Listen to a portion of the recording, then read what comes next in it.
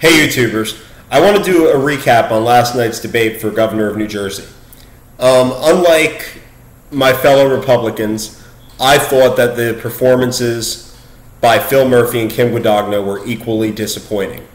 I thought that Phil Murphy simply recited statistics, and I thought that Kim Guadagno stuck to talking points that were pre-authored for her by her speechwriters.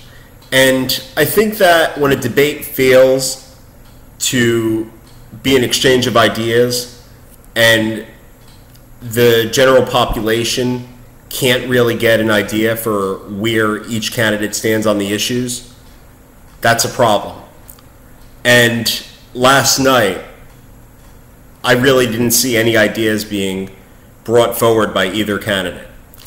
Phil Murphy, if you notice, has reneged on a lot of his promises that he made earlier on in the campaign.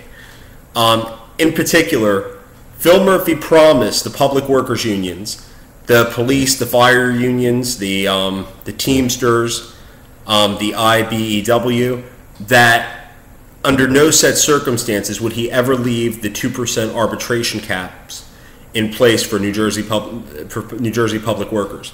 Last night, he did a 180.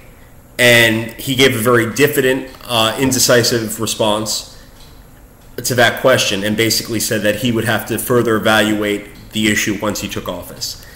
Phil Murphy is really starting to look like Jon Corzine 2.0. And I don't say that simply because he's another mega millionaire or he's a former Goldman Sachs exec.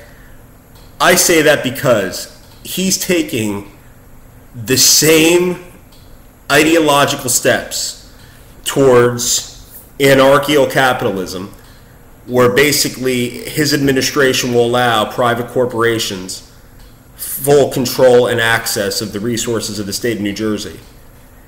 And that's dangerous. That's very, very, very dangerous.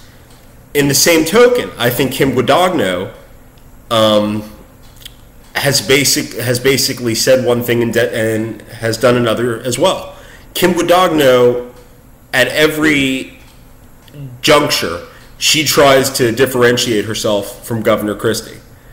But yet, she's endorsed virtually each and every one of his policies, with the exception of the Gateway Tunnel, which she supports and he doesn't. I think that this is going to be a very interesting race.